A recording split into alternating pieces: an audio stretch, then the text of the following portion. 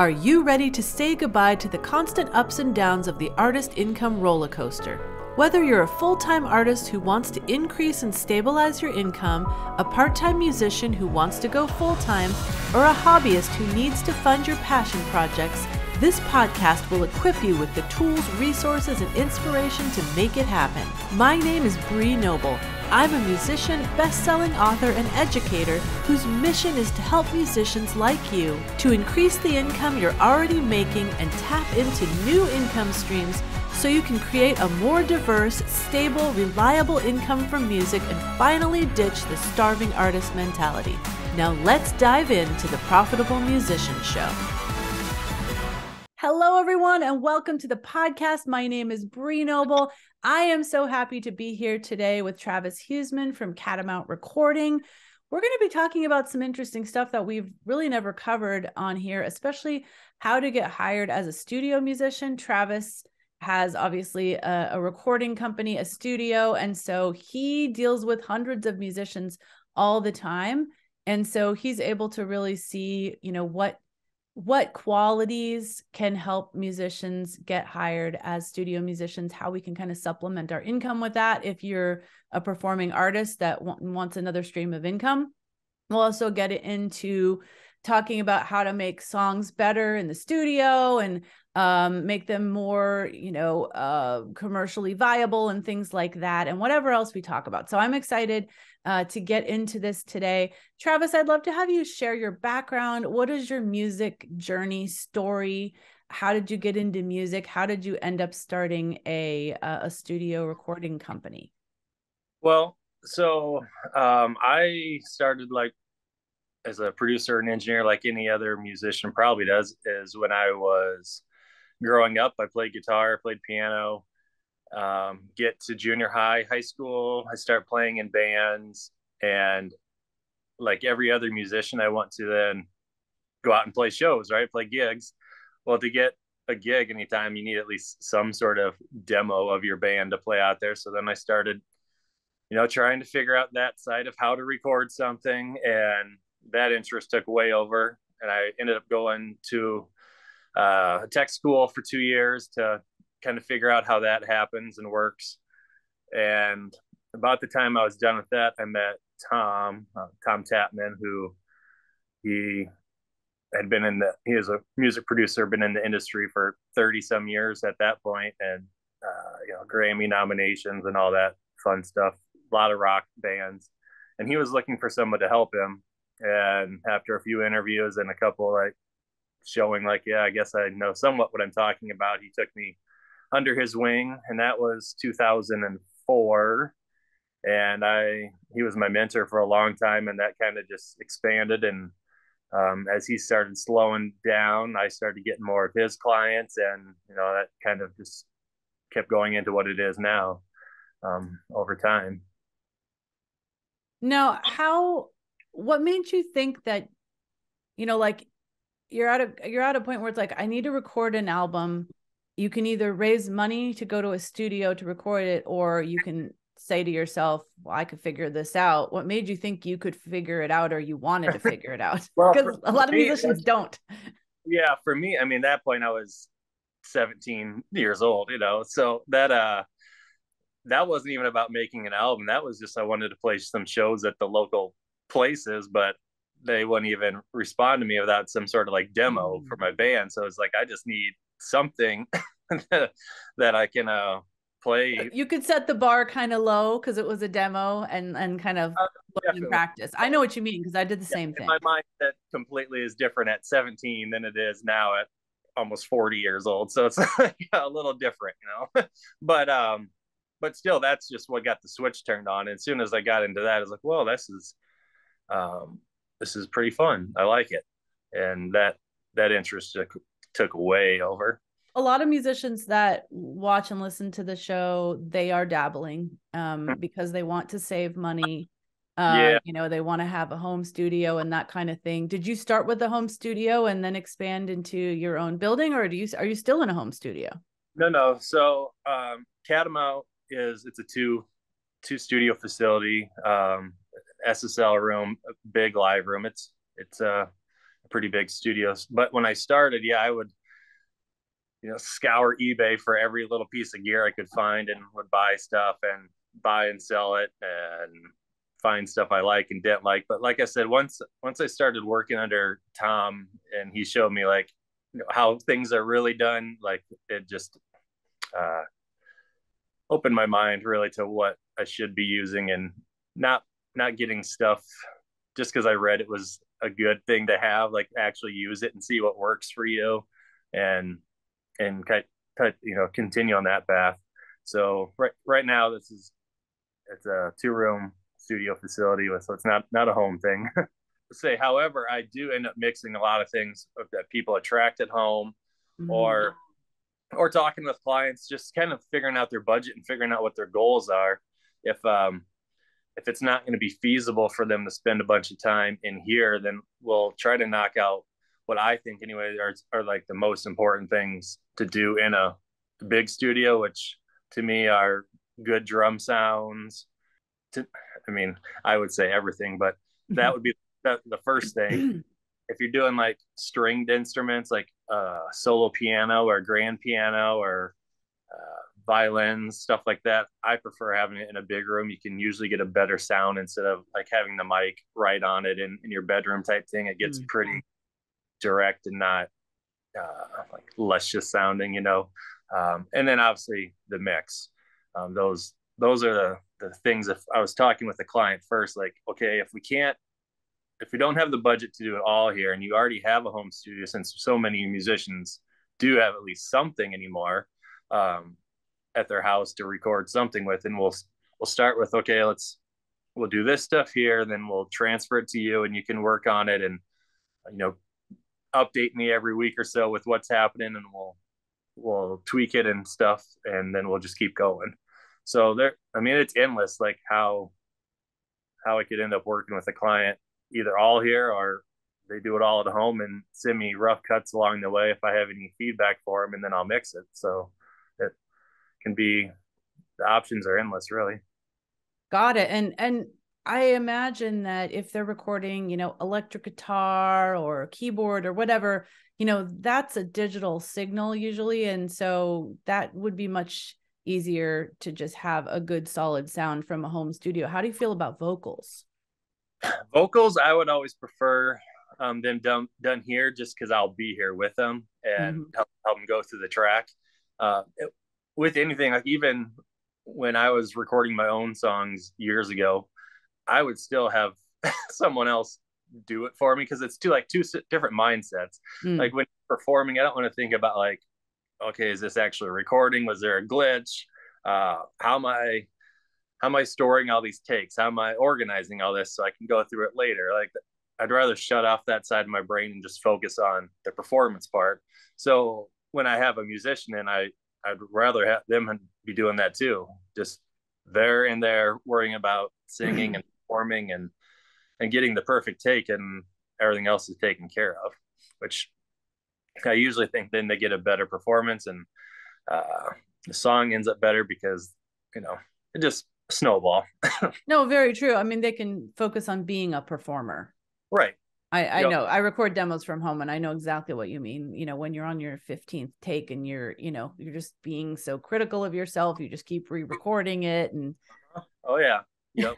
Or just another like trusted ear to be like, yeah, no, that is good. You're inside your own head. That's good. That and to me, vocals, no matter what anyone says, vocals are the most important thing in a song. So they really, they should get a lot of detail to them, hopefully. I agree. So do you find that you're operating also as a producer? And is that like an extra thing that you do for them? Do some of them actually bring in producers? Sometimes, but most of the time I'll act as a producer anymore. But I have done sessions where I'm just doing the engineering and they'll bring in an outside producer. Sure. So let's talk about, as I mentioned at the beginning, talking about, another stream of income for musicians. There's an opportunity for, everybody that's recording something usually needs help. They might need a backup vocal. They might need a guitarist or whatever. And how can people get started with that, get connected? You know, how can they connect with studios and artists in their local area and then also online? Yeah. Well, I'll tell you kind of how I do it. Uh, so I work with a lot of like singer songwriter artists where I'm putting a whole band behind them quite often actually. Um, so I have a handful of really good studio players that I'll bring in a lot of times. But however, I also get emails or calls almost weekly of musicians like they want to be a studio musician or just offering their services. And so I mean it is really hard to open that door, mostly because I'm already so familiar with the people that I use a lot of times. And what I always tell musicians that when I talk to them then is um, when you want to be a studio musician, it's kind of a granted, like that a producer engineer to a producer engineer, that you're going to be a really good player anyways. Like that is kind of the obvious. Like, okay, yeah, if they're going to bring you in, yeah, you'll definitely be good player. But that's not even like the criteria that I have musician meet when I want, to start hiring them. Number one is, are they even an okay person to be around for 8, 16, however many hours it's going to take to do this session?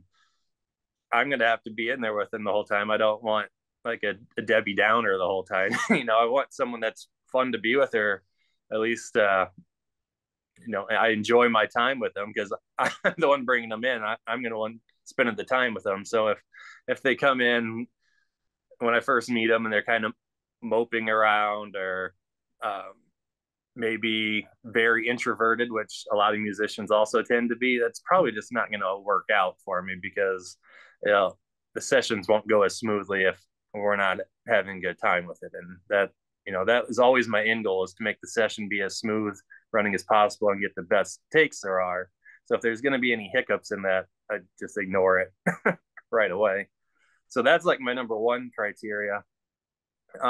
Number two, which also gets very tough for musicians, is um, if they're getting hired to play on someone else's song, I don't necessarily want them trying to take over the session. If you and tell the artist like, well, if this was my song, this is what I would do, or I would make it like this, because that's really not what the artist or I want.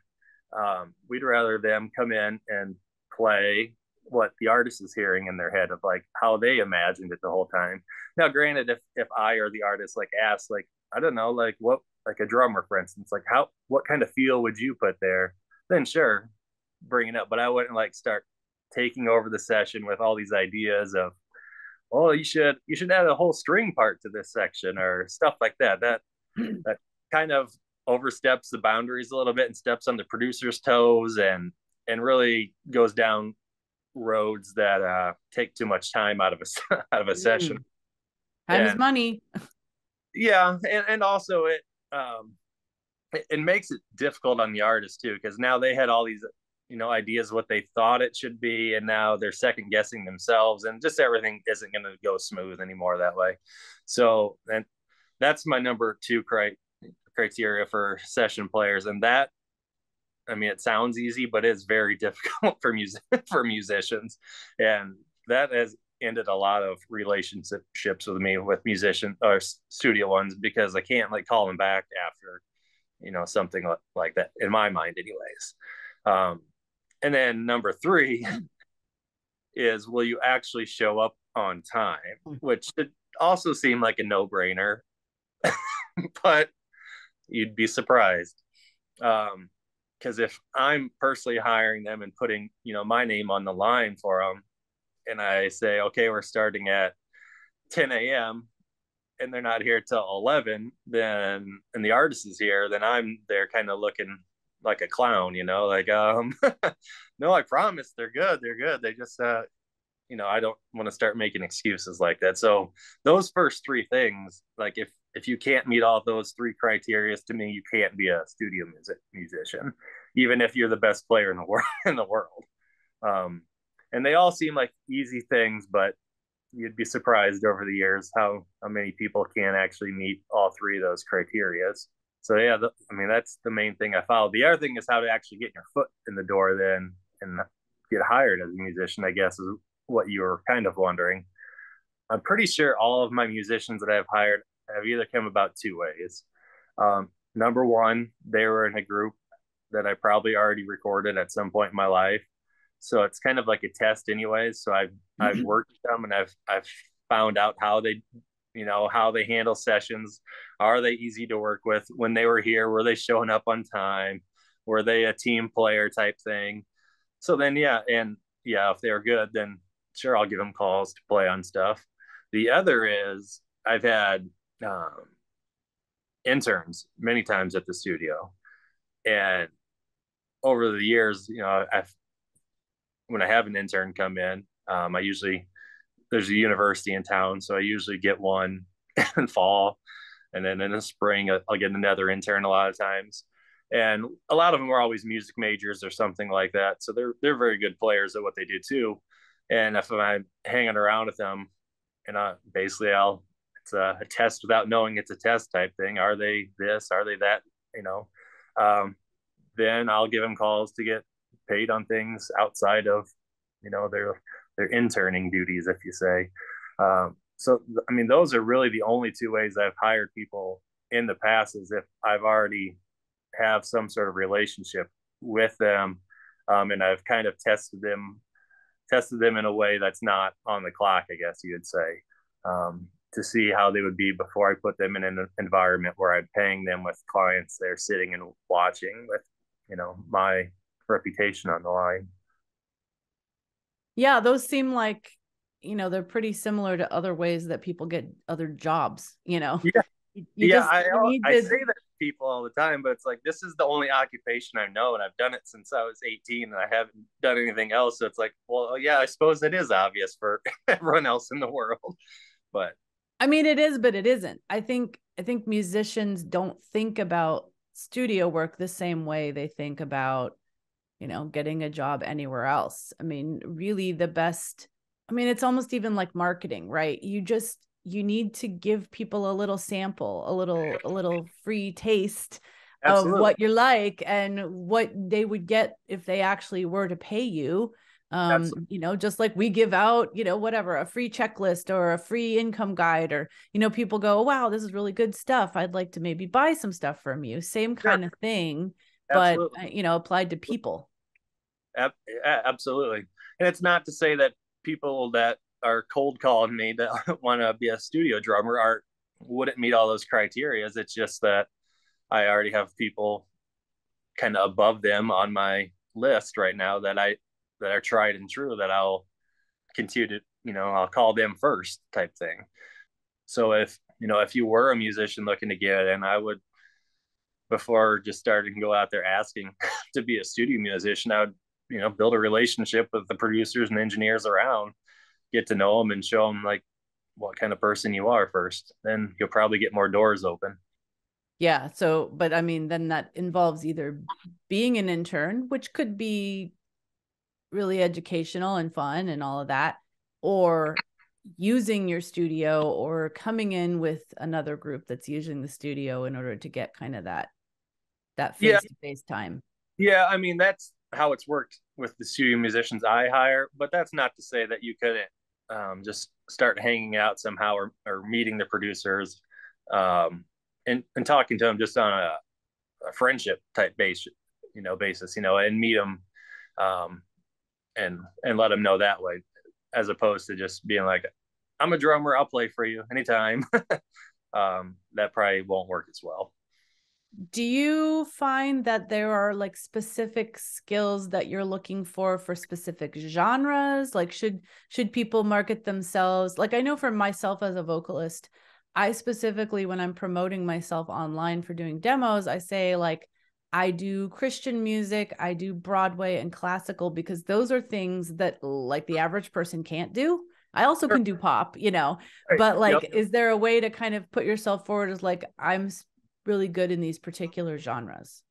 I would, yeah. And actually, that is why I have so many different studio musicians is because they're all really good at something.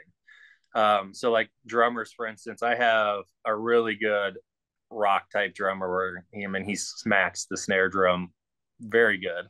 And then I have another drummer that he's just more feel and like brushy type sound, and same with singers. I have a lot of different singers on roll call, we'll say, and it's just because they have a different sound or different tone to their voice, who I think will probably match up. Because a lot of the singers I'm hiring are background singers, so a lot of them who will match up good with the lead singer of the song we're working on. So yeah, I would definitely market towards your strengths for sure, especially if there's something that maybe is not as common. Oh, so I was wondering about backup singers. Do you find that you hire those a lot? A lot of artists sing their own backups, or they have band members that do it. Do you find you have a need for those? Yeah, I hire them a lot. Okay. That's good to know. Yeah. A couple of reasons. So singer songwriters, if I'm putting the whole band behind them, a lot of times lead singers aren't the best harmony singers. They'll always go towards the melody instead of the harmony a lot.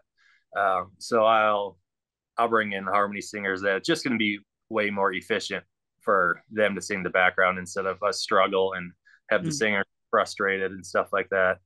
However, a lot of times that also depends on the budget too. If if the band doesn't want to hire 2 or 3 singers for a couple of days, then we'll have them sing it, and I'll usually come up with the parts for them, and then they'll basically double the part. So I take the lead vocal out of their headphones so they're not ever getting confused, and then you just double the melody that you hear there, and that will be your harmony.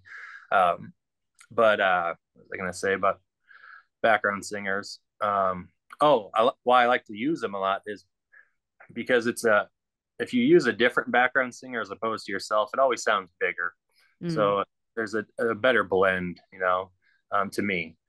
Same like if you're recording guitars, if you recorded a left and a right on a guitar, but there's the same amp and the same type of guitar on the left and the same type and the same amp on the right, it wouldn't sound as big or as wide as if you switched it up just a little bit, use a little bit different tone. It'll always sound bigger to me. So that's why I like to use background vocals. It'll make the whole thing sound nicer. Interesting. I mean, it's an artistic choice too. Like you think about someone like Phil Collins or somebody that does all their own backup vocals, and that's a specific sound, right? Oh, absolutely. But as I produce a lot of albums, that's a sound I like, so I'll tend to lean on it. Right. Unless I have a vocal genius that's a lead singer that, something like you're describing there, where they're going to want to do 4-part harmonies everywhere, and then okay, you do your thing. So let's talk about the production side. So what do you do to help artists just, they come in with like this raw idea, or, just a basic demo or whatever. Yep. And you've worked with so many artists, you kind of have this sense of like, what's going to make it more commercial, what's going to make it more appealing on a pop level or whatever. And how do you convey that to the artist, and like what shape are their songs usually in when they get there? Well, that varies big time. However, I always start with a pre-production meeting when I meet them, and I'll tell them to bring in the versions of the songs, whatever. I mean, it could be just a very bad like phone recording for all I care. I just want to hear where it is at this point, somewhat, and then I'll pretty much start with just talking about their goals of like what their actual hope is for this song or this album type thing. What are they trying to get out of it? Because surprisingly, bands can be pretty different. Some can be they just want better paying shows, and some can be, well, they want to have 1 million streams, that or anywhere in between. So I really try to start catering the production then to what their actual goal is, and help them. My goal is, as a producer, always is not to take over their song and make it my own. It's really to help them get to their end line of, okay, this is my song, and this is how I hear it in my head, and this is what I want to do with it. I want someone to help me take it there. Mm. And so I'll always offer advice along the way of, okay, in my experience or my opinion, this will make your song more catchy or more mainstream, that more people will like it. However, at the end of the day, it's your song. So if you don't want to do it, we're not going to do it type thing. At the end of the day, it's their name on the front, my name, and very little marks on the back. So they're way more important than I. So yeah, we'll talk about the goals first, and then figure out how I can actually help them achieve that with their song. And if it is something that they just want to make a song that will resonate with more people, and they're having troubles with that, then yeah, we'll go through their song, and I like to call it cutting out the fat. Go through and see what's just not needed in the song first, and that will probably make it a lot better to start with. And then seeing where we can start adding the ear candy, as I call it, to make it more appealing to a larger audience, hopefully. But like I said, those are all just ideas and opinions that, with a lot of experience over the years that I can offer to the musicians. However, if they're not on board with it, then we don't do it. It's not my song. And that ear candy, is that usually in the form of like vocal hooks, instrumental hooks? Like how do you help them Yeah, figure out what that would be? all of the above. It kind of depends on the band. If it's a whole band already, or if it's a single musician, I just start within the band a lot and see like what are their strengths. The song's going, and let's say we get to verse 2 and nothing's really changed from verse 2 to verse 1, which happens a lot. Then we'll say, okay, what can we change or add here that will make it more interesting for the listener, to keep the short attention span of all these people out there interested for another 30 seconds, where they're actually listening to your whole song. So I'll look within the band. Okay, well, let's say if the band has a really good background singer, then sure, let's add some harmony stuff here and there, and touched up. Or if they have a really good creative keyboard synth player, let's come up with some ideas with instrumental, like call and responses or stuff like that, just to keep it interesting. But yeah, I'll always start within the band and say, in my mind, I would put something here. Do you guys have any ideas? And then we'll talk it through like a team. Are you ever actually changing the writing? I remember, I mean, I had a producer in the studio, but I remember actually going and being like, no, like this line's not working, or this bridge needs to be cut in half because it's too long, and we waited until getting to the studio to do those things, which was weird to me, but I know that happens. Yeah, not so much changing. Like I'm not going to change their chord structure or anything like that. That's the basis of their song. Mm-hmm. Arrangement wise, I will, if I think there's spots that are treading water, as I call it. The song's not going anywhere. Mm-hmm. But that's still, I will only offer the suggestion. I'm not gonna say, well, I won't work with you if you don't cut out that bridge. It'll be like I'll tell them, I think this bridge should be cut in half or something, to make the song better, and then we'll talk about it. And if we're all on the same page, then we'll do so. If not, it's their song. I'm not going to change it on them. But with like lyrics, on the other hand, so I try to get all this stuff out of the way before the band comes in. So we'll have pre-production meetings, or they'll send me even phone demos of the version of this. So when they come into the studio, it will go smoother, and we're not sitting around talking about whether there should be 10 syllables in the second line of the second, whether there should be 8 type thing. Let's get all that out of the way. So when you're in there in the actual studio, you're just performing, and I'm always big about like what it sounds like to the musician at the time they're doing it. If it sounds better, they'll perform better. You'll get a better take. You'll get a better song. You'll get a better result.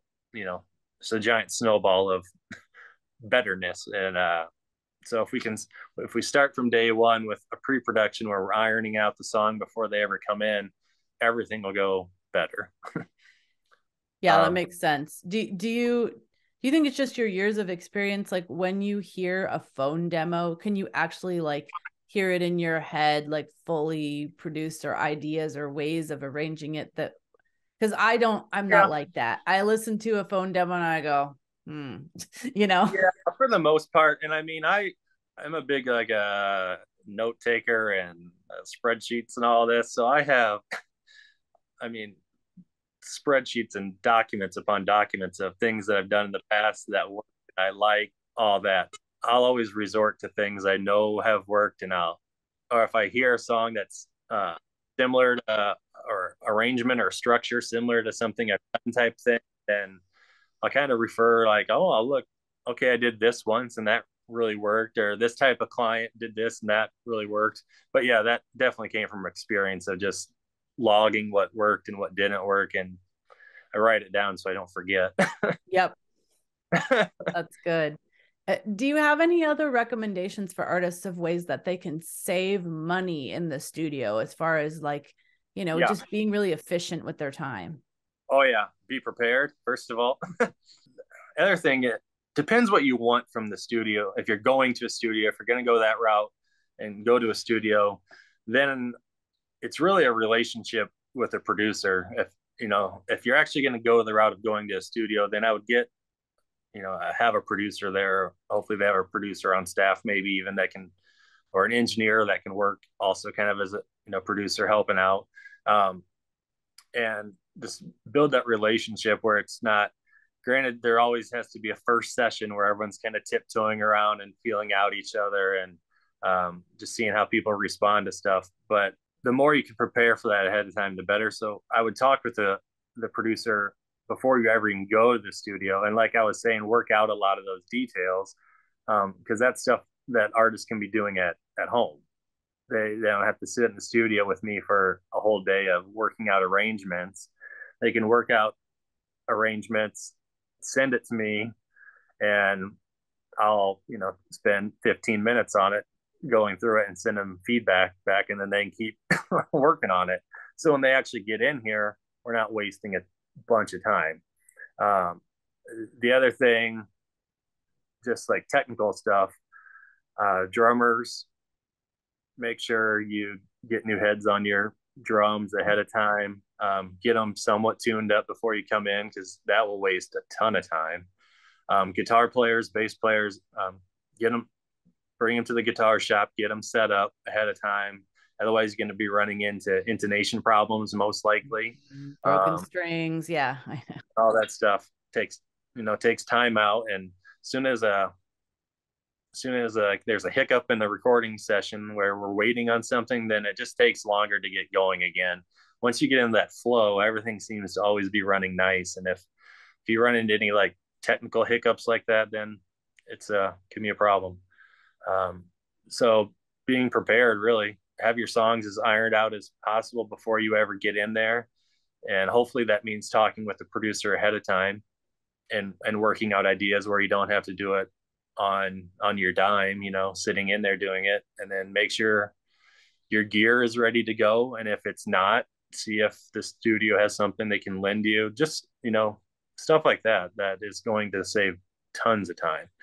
And really, like, talking about the time, this is me personally. I know there's a lot of studios that aren't like that, but I would talk with them and try to get your best quote ahead of time for the musician, so you're not going over ever where they're going to start charging you more or something, because that's just going to stress you out, and that's going to make the whole thing worse if you're stressed out about it. So what I'll do a lot of times is I'll talk with the artist, and at this point in my career, I know how long things take. So we'll talk about what they want, we'll talk about their budget, and then we'll agree to a number, and then that's that. I don't even worry about the clock after that. I'd rather artists not staring. I don't even have a clock in this room, actually, so there's not a time ever where the artist would be like, oh, I wish I could do another take, but I don't want to pay for another hour type thing. That just goes back to my whole theory of, if they're worrying about other things, they're not performing well.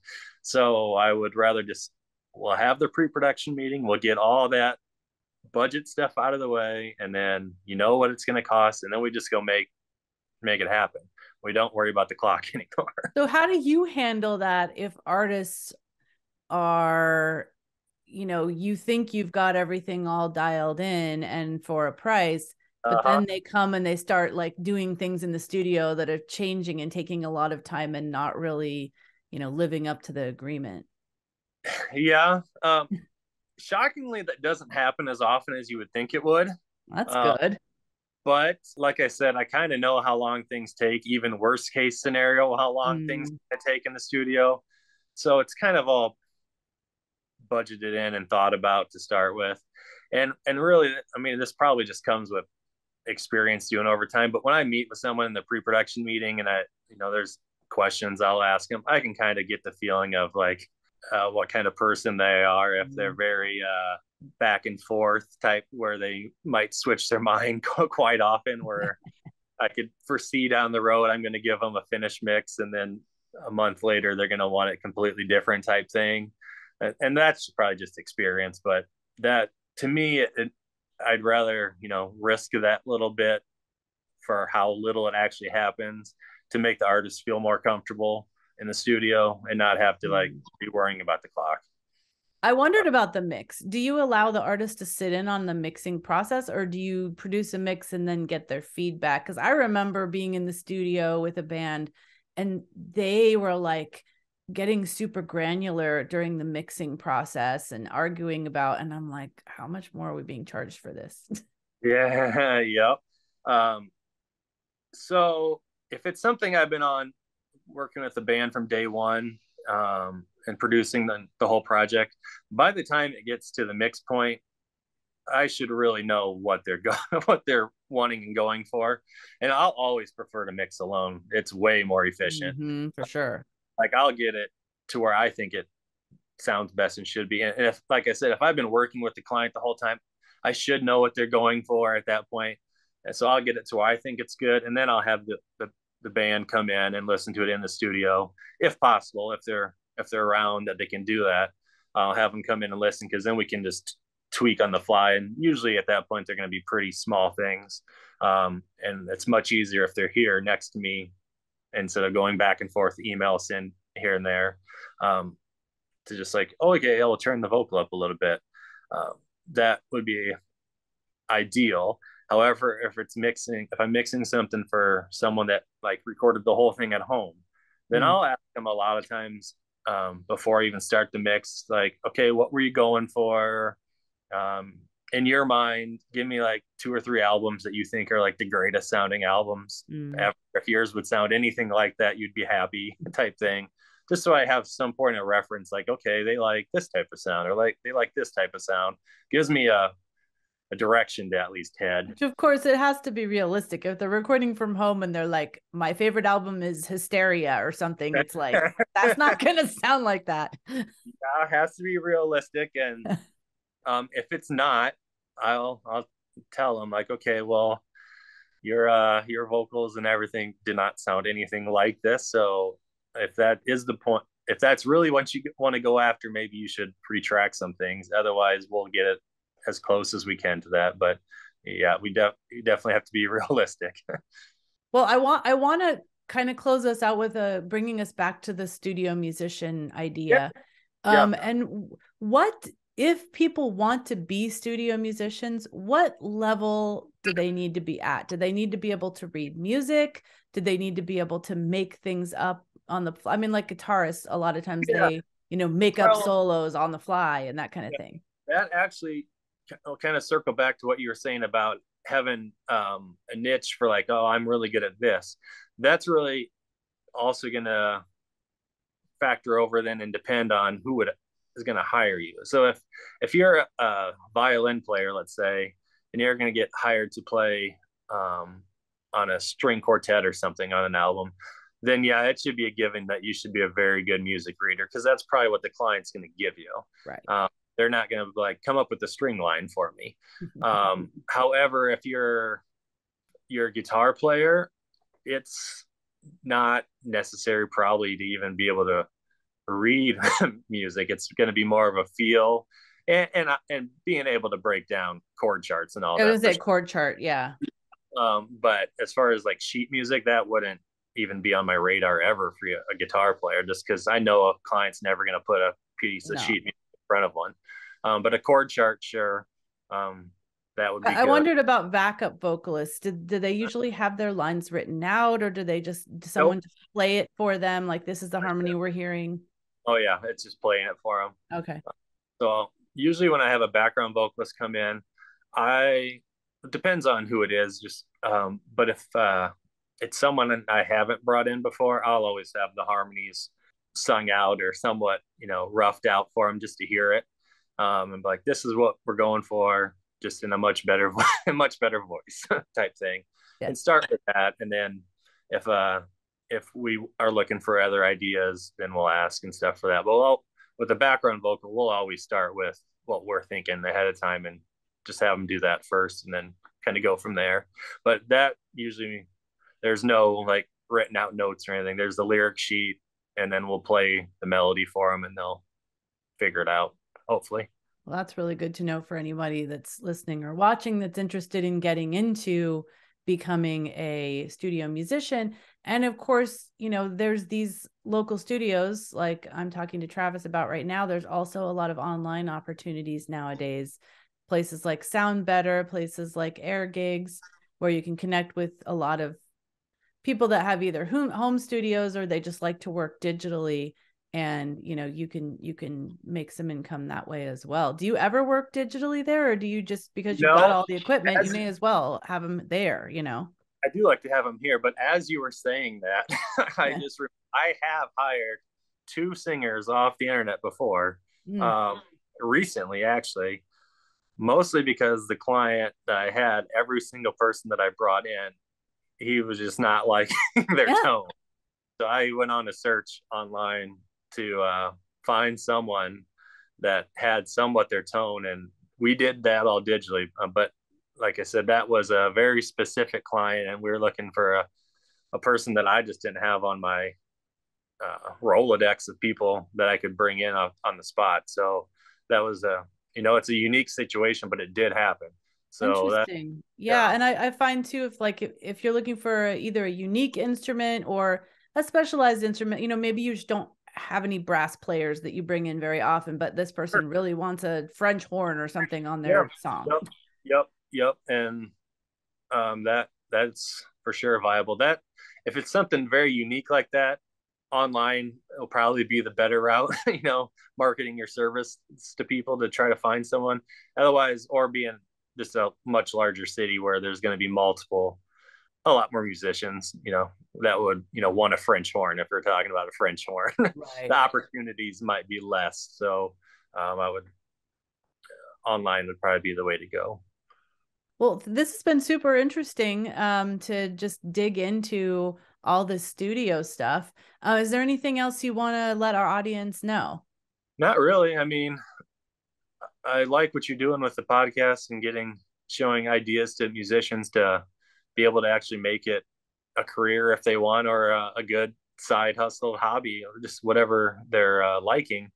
Um, the only thing I would tell musicians is that just keep going forward and keep doing what you want to do. I mean, the music business it can be tough, but if you're doing what you want to do, then that's really all that matters. And at the end of the day, so um, don't let people tell you no too much, and keep moving forward. I know. I mean, I love that message, because the thing is, only a certain percentage of musicians are going to, quote, succeed or, become like commercially huge. But what's the alternative? Are you going to stop making music if you're Right. not?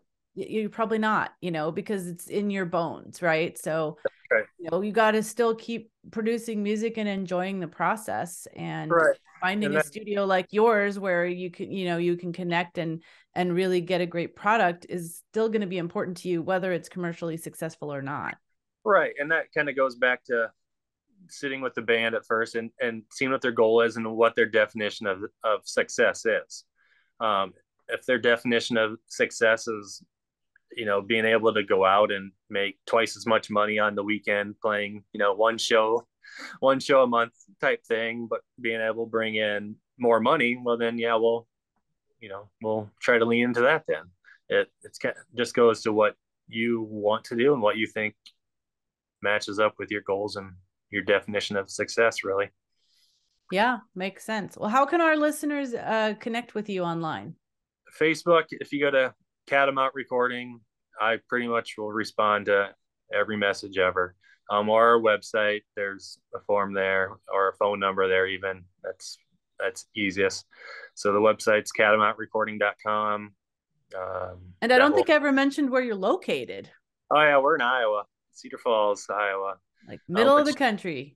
Middle of the country, which would be a whole nother discussion of like how people in the middle of nowhere, if you're not in California, New York, or Texas or Nashville, how you can still be a musician and live. Yeah.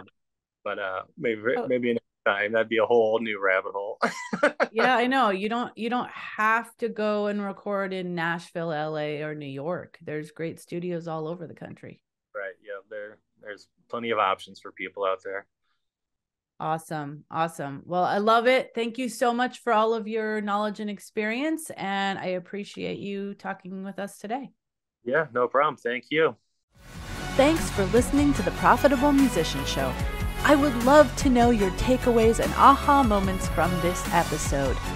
Leave me a comment over at profitablemusician.com so I can bring you more of the information, interviews, and resources that you love.